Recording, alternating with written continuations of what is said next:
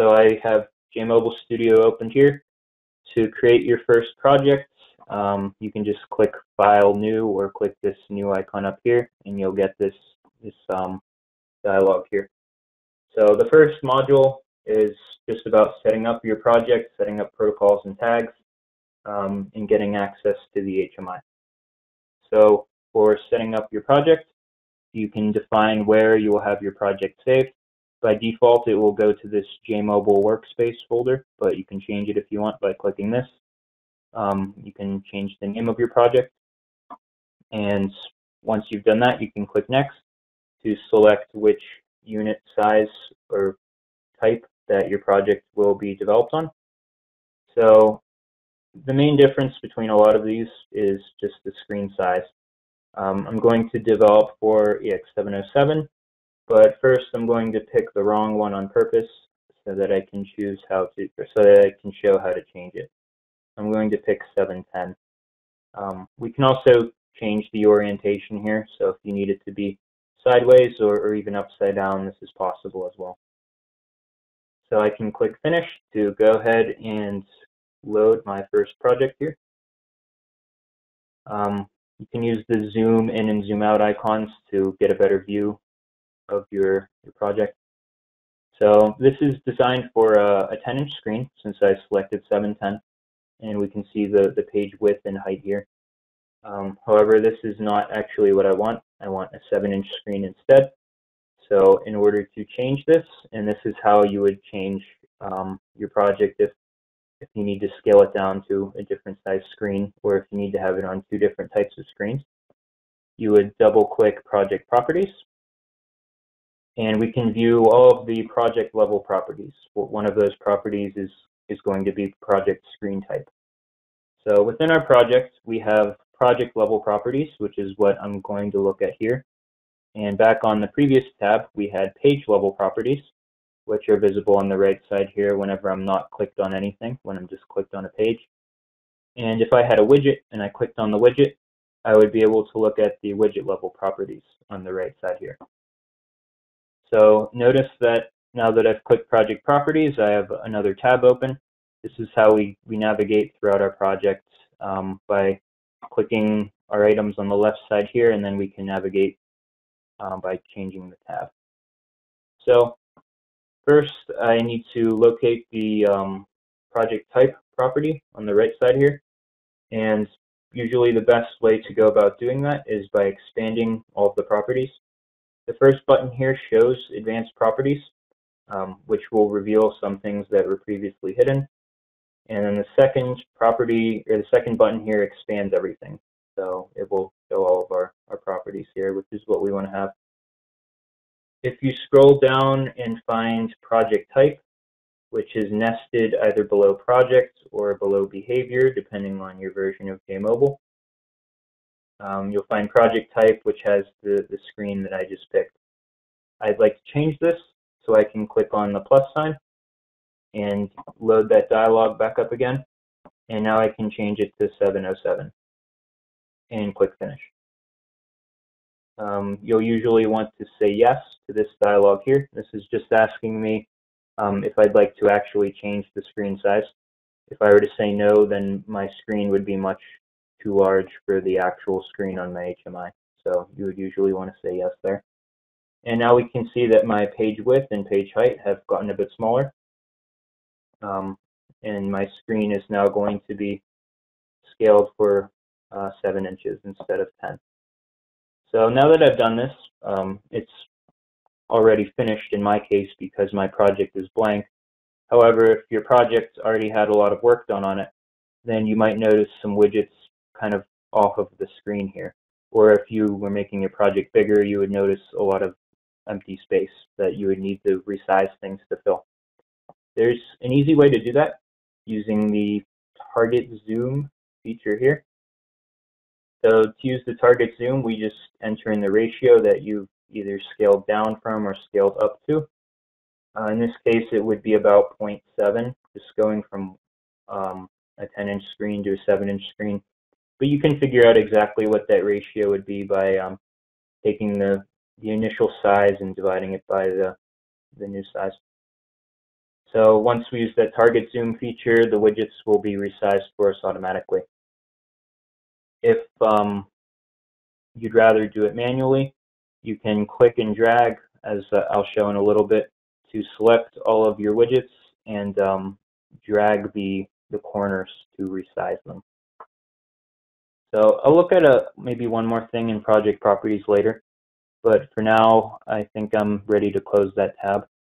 So notice that all of the tabs that we've made changes to have this asterisk, which indicates unsaved changes. I can save, but it will save only my currently open tab. So usually it's good to click Save All to make sure everything is saved before you start closing out any of your tabs.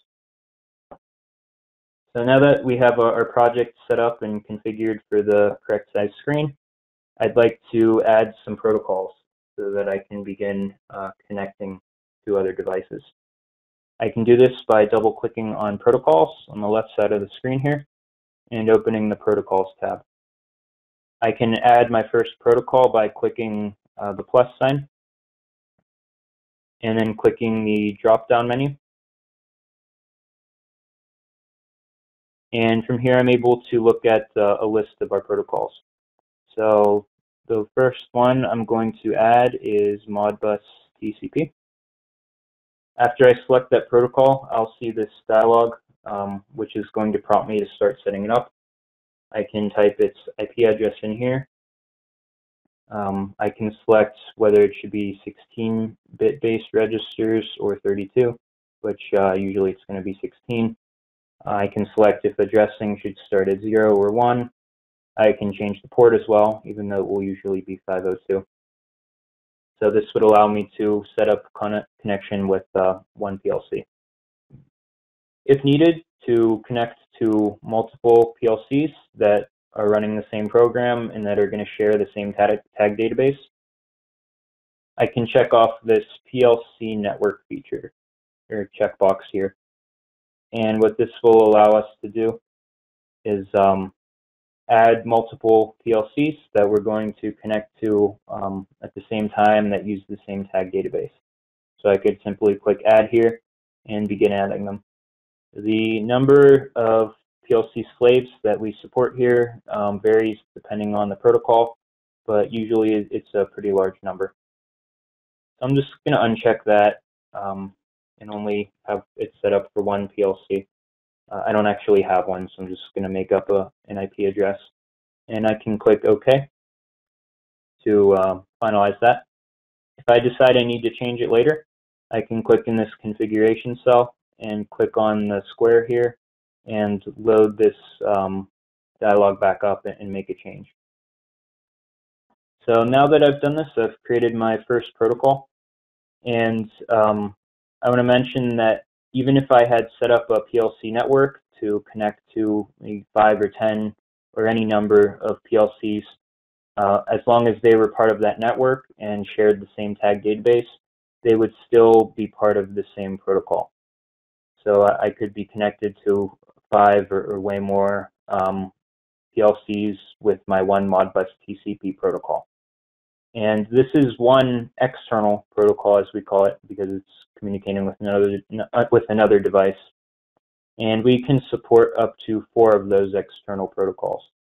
So the first one being modbus TCP, and another one could be a different type of PLC, or it could even be codesys, which I'm going to add next. So codesys, even though it does reside on the HMI, it does require us to use one of our 4 external protocols. So to set up codesys, we simply enter in the localhost IP address and click OK, and we've got it set up. So I won't go too far into codesys during this training. It's more of a topic for our advanced trainings, but if you do need to set it up, then this is how you can set up that codesys protocol. And now that I've added it, I do have 2 external protocols, which is fine for just this training. But I'd like to add a couple, or maybe just one other protocol, which is an internal protocol. So if I find the variables protocol at the bottom here, then I can add it as an internal protocol. What an internal protocol is it's just a way to reference data local to the HMI, not going to any other devices. So the variables protocol will allow us to just create some tags that are good for internal math or temporary data storage, but they're not actually going to go to any other devices. And another one is the system variables protocol, which could be used in a couple different ways. One way is to reference the I/O modules that could be mounted onto the back. Another way is to use retentive memory. This would allow us to store some data and have that data's value be retained even after the HMI is turned off and back on again. You could also use some variables that refer to things like the screen brightness, the system time, or a lot of things like that, screen or brightness or light battery, I mean. So using the system variables is a way to access those data points, and it'll actually show a shortcut for accessing them in a different way. So here I'm just going to select variables because I'm going to use it for a lot of these test project elements. So after I save this, I will close out of the protocol screen and open up the tags screen by double-clicking it here. So this is how we can either manually create tags or import them, just to add tags in a much faster way. So first I'm going to manually create some tags, even though I think usually most people will be importing the tags from their PLC, just using some kind of file exported from the PLC. But first I'm going to create a couple manually. So when doing this, the first thing to check is to make sure you are adding your tags to the correct protocol, which we have in this drop-down menu here. If I click on it, I can select which protocol I'm adding my tags to. I do want to start with modbus TCP. So with that selected, I can click the plus sign to create a new tag. When you create your first tag, you'll have this dialog open up, and you can configure the tag. So I can select the memory type, the offset, and the data type, which I'll just leave as an unsigned short. So I can click OK, and now I have created my tag. I can change the name by clicking in the name cell and giving it a new name. And if I need to change that configuration, then I can change it in a similar way that I changed the protocols by clicking in the cell and clicking the square to get this dialog back. So I can do this if I decide I need to change the data type or anything else. The next time I create a new tag, it will default to the same data type of the next offset. So since my register addressing is 16-bit, it's good that it put it to 4002, which would be the next space. However, if my first item was an integer, I might need to change this to 4003, since integers are 32 bits in JMobile and shorts are 16. It will just keep pushing the next tag name down to tag 1, tag 2, tag 3. It won't know to call it short 2 or something like that. So that's something that you may need to edit. So that's just a couple ways to, or a couple manually created tags. I'm going to quickly add a couple more here just for the sake of this demonstration. So notice that I created 4 tags real quick and it made them all booleans. But if I change this boolean to an integer and add a couple more tags, it'll retain that integer value. So for our variable tags, there really isn't much that we need to set up here. There's no offset because we don't really care where it's being saved. JMobile's just going to save it wherever it needs to save it, and we'll just reference them internally only. However, you might need to define the array size. For example, if this was an array of shorts, we could define the array size. Or if this were a string, which is what I'm going to make it, we can define the size of the string. So if I set that to 20, that means that my string can have up to 20 characters. So we've manually created a lot of tags, and in the next thing I want to do is show how to import our tags. So I do have a tag file that I exported from codesys that I'm going to import the tags with here. So in most cases, you'll be able to export some kind of tag file from your PLC. The formatting of that file varies depending on exactly what your PLC is. Often it will be an XML file or a CSV file, but it could be some kind of table or some kind of special file type specific to your PLC software. For example, if it's a Compact Logix PLC, it would be L5K or L5X or something like that. So in order to actually import that file, we need to click on this icon here with the arrow in the bracket, Import Tags. And this will give us a pop-up showing which types of files we can handle. So for codesys, we're only able to enter XML files, which is fine because that's the only thing codesys will export. But if you were using Modbus TCP or Ethernet IP or some other protocols, you might have a lot more options here with things like CSV or L5X. The last option will always be Tag Editor Exported XML. All that is if you decided to export your tags from JMobile using this icon up here and import them back into a different JMobile project, you would have to use this last choice. But for my codesys file, I'm going to use XML linear and click OK. Next, I'll be prompted to find that file on my computer. I'm just going to pick this one and open it up, and it will import the tags into what we call the tag database, which is what we have at the bottom of the screen here. So the tag database is a little bit different than when I created my tags at the top earlier in what I called the tag, or sorry, this is the tag dictionary at the bottom. And it's a little bit different than the top of the screen, which is the tag database. The tag dictionary is tags that we've imported into JMobile, but have not fully gained access to in our project yet. So we can add anything from the tag dictionary to the tag database to gain access to it, just like I had access to my manually created tags by clicking on them and importing them.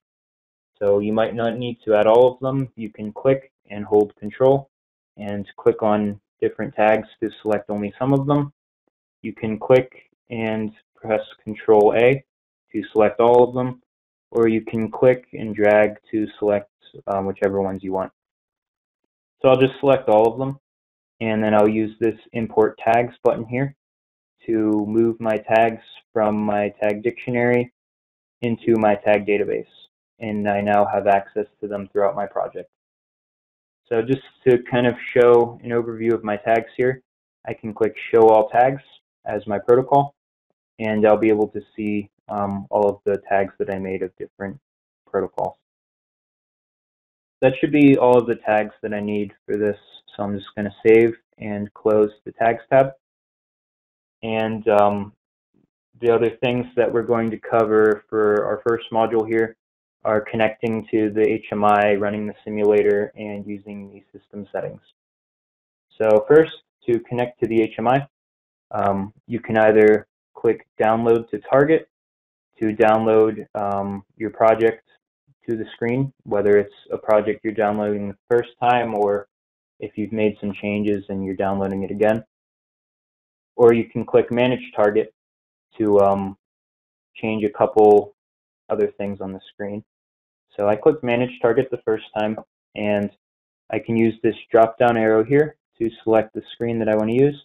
I'll select this first one here. And once I've selected a screen, you'll see that most of these buttons have become highlighted. I can click Retrieve Projects to load up all of the different projects on my screen in this window here. The red icon is showing the project that is currently being shown on my screen. If I would like to change that, then I can click on a different one and click Load Project, and the other project will become loaded instead. I could click Unload Project to stop showing this project, and my screen would just have no project loaded. I would see a white screen. I could click Upload Project This would allow me to extract the project, or copy it rather, from the HMI to my computer, or I could delete a project that's not currently active with delete. An important button here is update runtime, or sometimes it might say install runtime. The first time that you ever use one of your HMIs for the first time, it will not have JMobile runtime on it. So it's necessary to go into this manage target screen and install the runtime.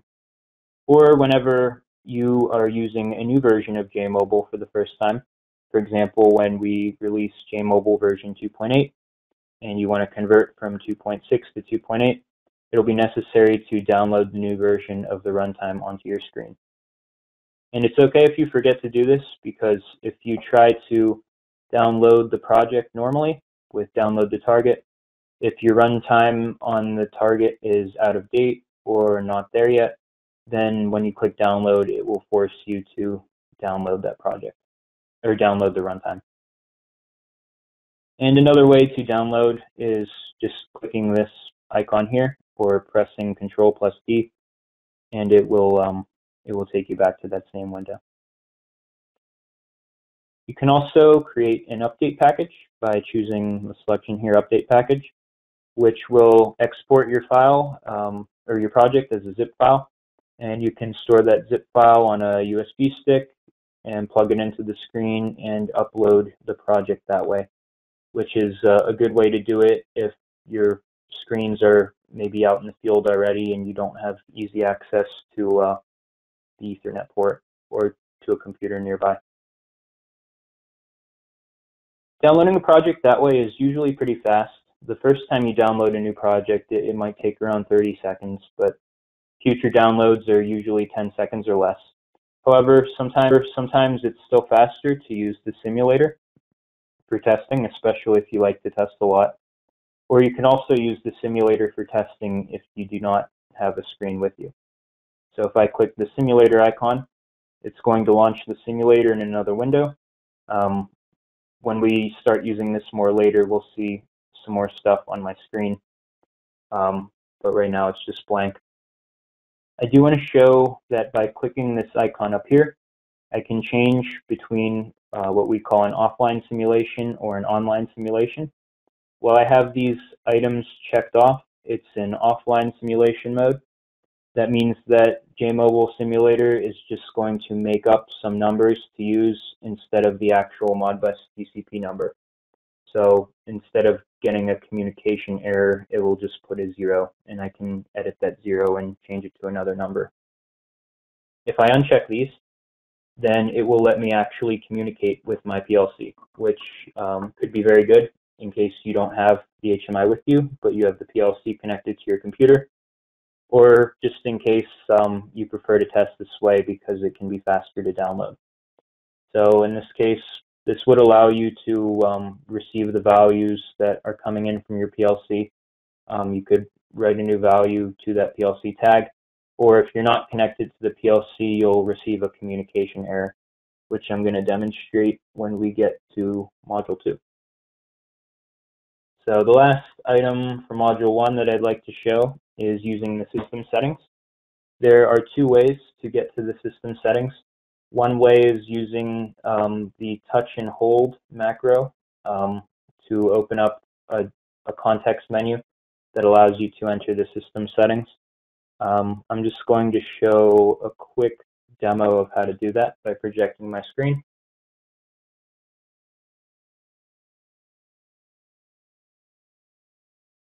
So here's a projection of one of my screens.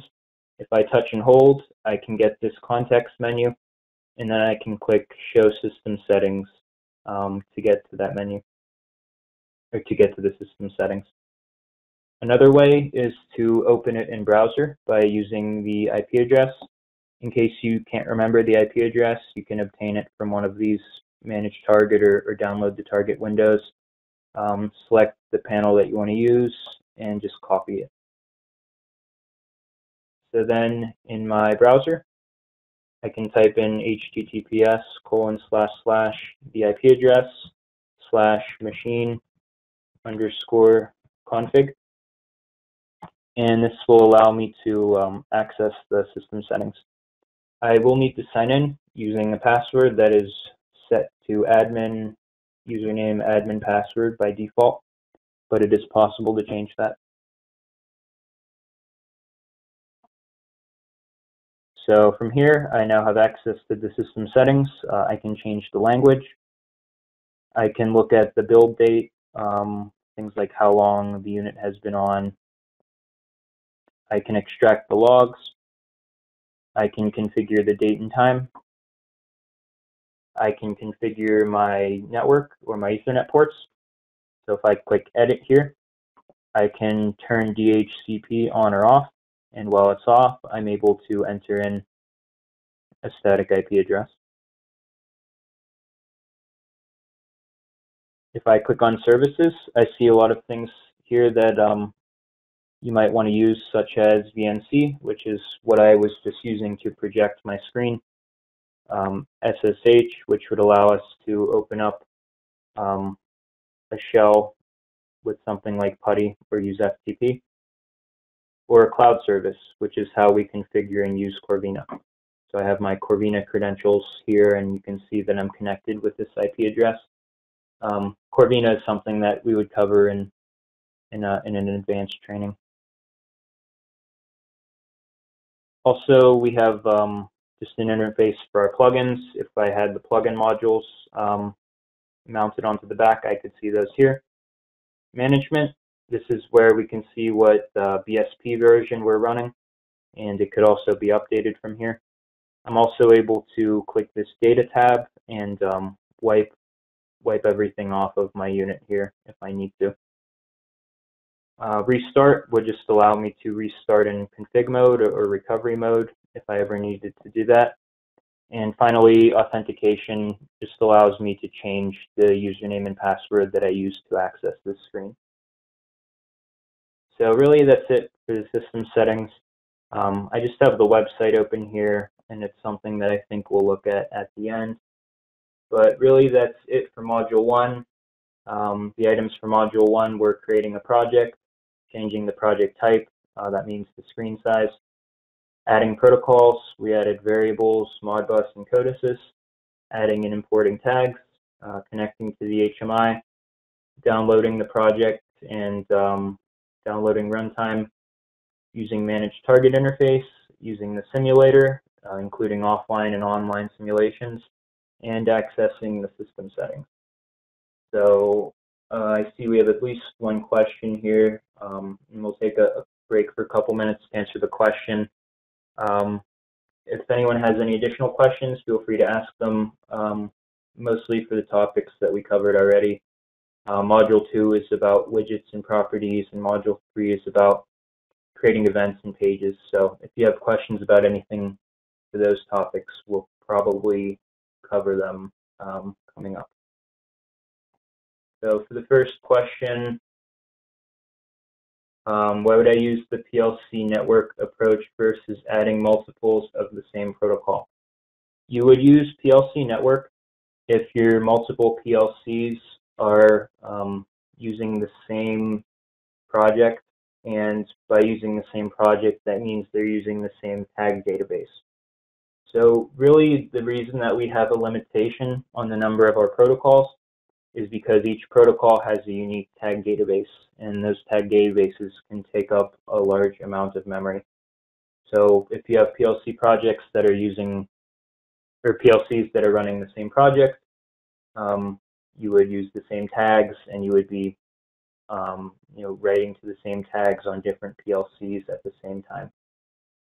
However, it's possible you would need to use two different PLCs that happen to be using the same type of protocol with different tag databases and different projects. And in that case, you would want to actually add multiple instances of the same protocol, and you'd be able to control those PLCs separately. And that would use up two or potentially more than two of your 4 external protocols. So does that kind of clear up the difference between PLC network and multiples of the same protocol? It does, thanks. Okay, sure. And that's a good question.